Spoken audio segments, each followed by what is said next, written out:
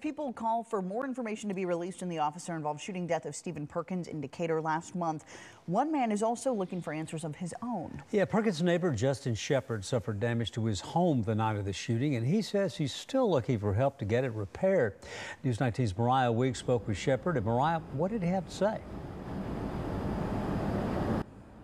Stephen, Kelly, good morning to you both. Justin Shephard says he was awakened by gunshots hitting his home the night his neighbor, Stephen Perkins, was killed. He says 7 bullets entered his home and 7 times during the incident. He's had to deal with emotional recovery while he also deals with the physical recovery of his home, repairing damage from the shooting. Shephard has asked the city for assistance with this, but says he has received little to no help. It's more than just bullet holes. One shot damaged an outlet, causing the electricity to go out in the room. Shephard says he reached out to veteran services and city officials, but has not received any help.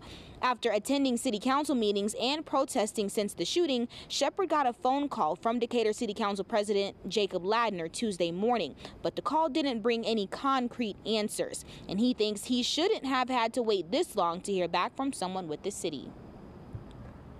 I feel neglected in a way, that nobody's reached out and said, hey, look, here's an advocate from the city on our behalf to, if you need services, if we'll walk you through this whole process. And, nobody's offered that kind of compassion.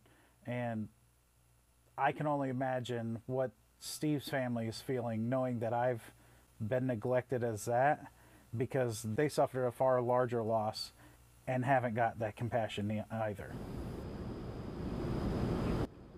Shephard says Ladner told him yesterday someone from the city would be reaching out to him. I followed up with him myself last night and asked if he ever received that phone call. As of 7:30 p.m., he said he had not. Reporting live in Decatur this morning, Mariah Wiggs, News 19.